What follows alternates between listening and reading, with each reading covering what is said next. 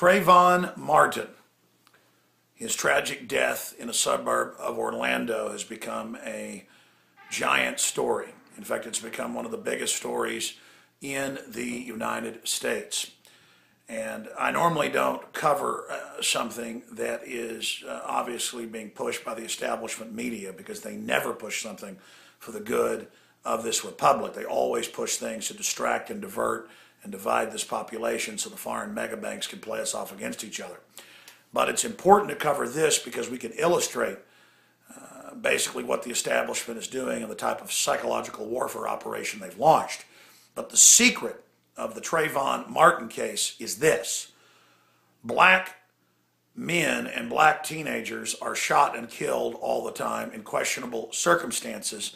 And when it does happen, I'm here covering it. Remember a few years ago, the black teen got shot in the back by the police, and I said day one it was a cover-up, and later the video got released. Notice you didn't see the president involved in that. You didn't see that becoming a big issue because that was seen as the government. They don't want to turn the people against the government. But when it's a citizen killing a citizen and it's racial, the guy's part Hispanic, white, Mr. Zimmerman, then Jesse Jackson comes out, then Al Sharpton, then the president. Al Sharpton says, do you want violence, like a threat, as if burning down inner cities is going to help black people. Jesse Jackson says, people are out to get black folks. In fact, the quote is, let me pull it up right here, blacks are under attack. Hey, Jesse, they're under attack by AFRICOM, our military controlled by the globalists in Africa. And they're being lined up and killed genocide style in Libya after Gaddafi was thrown out. Oh, but you and Sharpton aren't talking about that because your establishment hacks. Jesse Jackson, I've talked to top black leaders, civil rights leaders and others. Jesse Jackson 30 years ago would talk about how 50+% of blacks were aborted and how the Planned Parenthood agenda was racist. He doesn't talk about that now.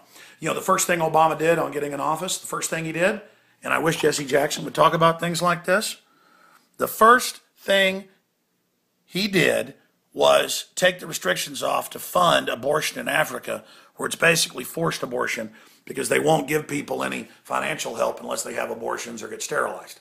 Oh, but you don't want to talk about Obama doing that. No. Use a case where we don't know what's going on, where some guy follows somebody, which I think is stupid, and then shoots them, and use that to create all this tension. Now, there's a witness that's in the police reports who's now talked to the local TV station saying that all he knows is the guy in the red shirt, and that was Zimmerman, was basically down on the ground with Martin on top of him.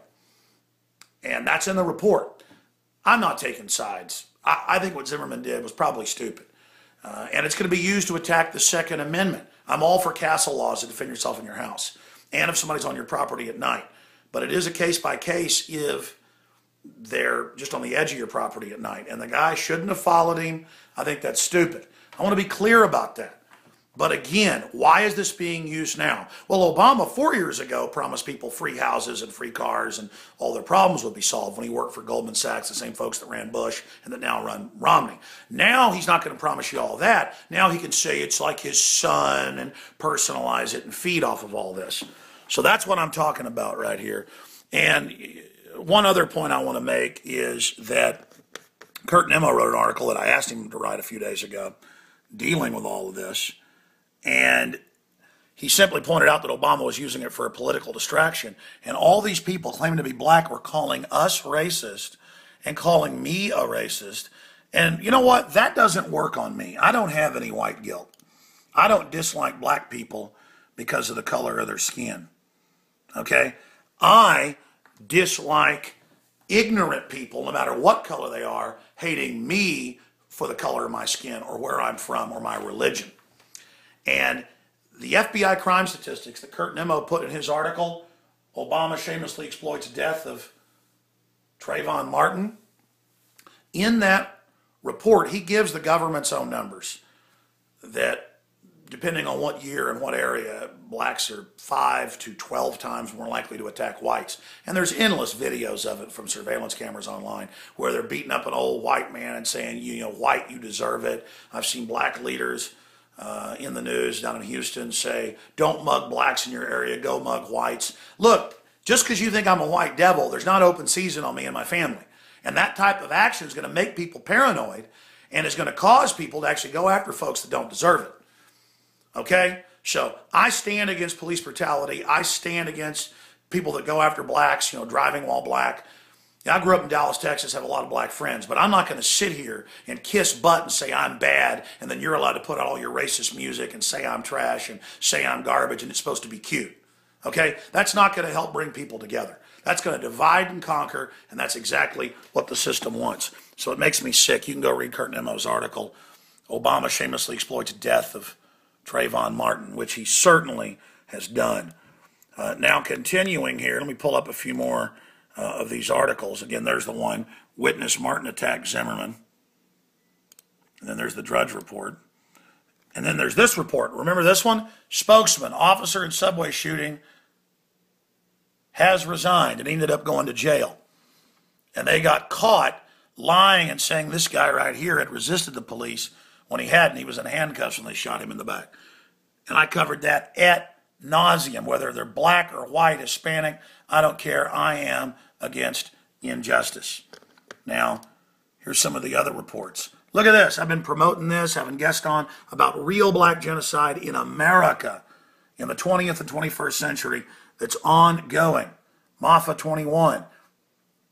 Okay? I have the guest on. I break this down. I have the black pastors on that are actually trying to stop blacks from aborting their babies.